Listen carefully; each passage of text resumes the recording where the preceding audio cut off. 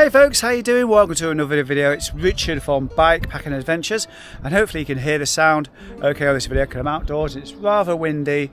Anyway, let's jump straight into the video. It's my reveal of my GranGuanche 2024 bike, and this is it. It's a nuke-proof digger factory in Burgundy, and this is my setup today. We'll be taking a look in this video what's on the outside, and in another video I'll go exactly what's into the bags that I'll be carrying for the GranGuanche, which is next week. Today, for time of filming, is Saturday. Flight over to Spain and the Canary Islands on Thursday, with the race starting 10 PM Saturday evening.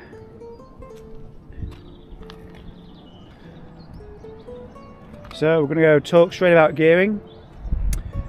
So it's a GRX 810 series, 42 tooth on the rear, 40 on the front.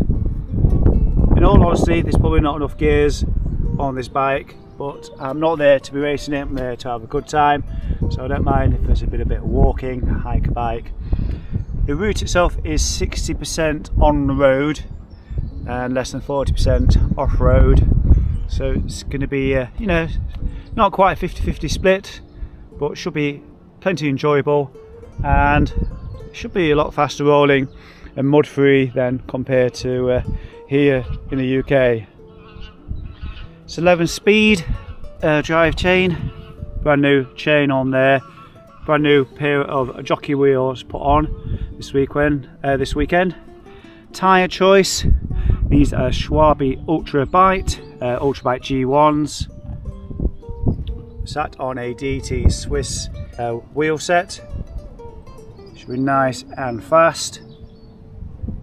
We'll come on to the cockpit area, shall we?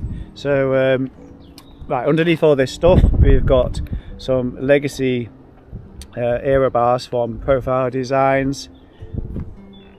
On there, we've got a mounting system from Tough Love, with a Garmin 530 sat on there, and underneath we've got an Exposure Toro Mark 13. Hold on with this ingenious purchase from, well, Exposure Light, and then like an Amazon solution in there as well. A bit of a bracket going on, and up front to put my mobile phone if I need some directions or something. I'll put it on there. And you might be thinking, if I put my phone on there, it's going to obscure your Garmin. Yes, it is, but haha, put it on horizontally, it's perfectly fine. And hiding up underneath here, we've got a strap as well. What's a spare strap for? If I need an extra bottle of water, if I buy something from the shop, I can sit it quite comfortably in there and strap it on using the spare strap that I'm carrying with me. So talking of water, 2 water bottles in the middle of the frame should suffice, and this one here is just like a tool bottle case thingy majig. Oh, whilst I'm down here as well, on Monday I've got coming another piece of equipment. I can't remember what it's called now off the top of my head. The piggyback, I think, from 76 Projects, I believe it was, and it's going to bring the bottle cage a little bit forward and gives you a bit of space behind it with a zip case for other bits and bobs. Above there we've got a pump. I've had that for about 4 or 5 years. It's always been very more than capable for putting a lot of air into your tyres. I've got a long history in doing Audax and long distance things, so I need a dependable pump.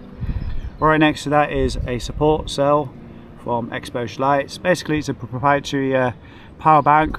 You see its lead running up here and just wrapped around the stem at the moment, but once you know, when I turn that on, it'll connect into there and basically double battery life.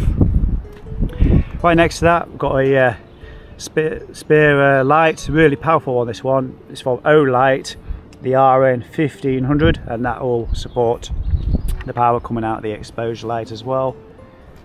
Top tube, we've got a tail fin bag, and believe it or not, I've already packed everything I need in there. So like I say, it's going to tell you a bit more what's going on in the bags in a different video, but bit of a glimpse there. It's going to be carb mix and energy gels. At the moment I've got a Tubolito tyre underneath there, so that'll either sit there or it will go into the piggyback thing.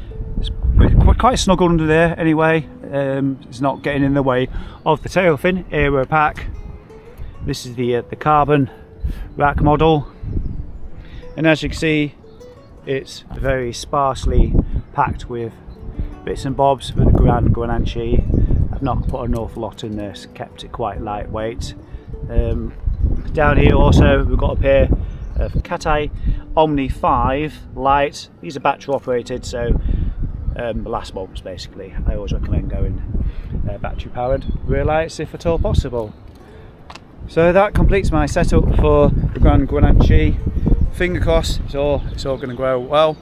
If you're racing, tell me what your bike setup is down in the comments below and get involved. Oh, I just thought of something as well. I've got a charge saddle, very dependable, love it. Right, so I'm going to leave the video here. Comments, questions, head down below, and at some point on social media I'll put a tracking link to follow me during the race. See you later, bye bye.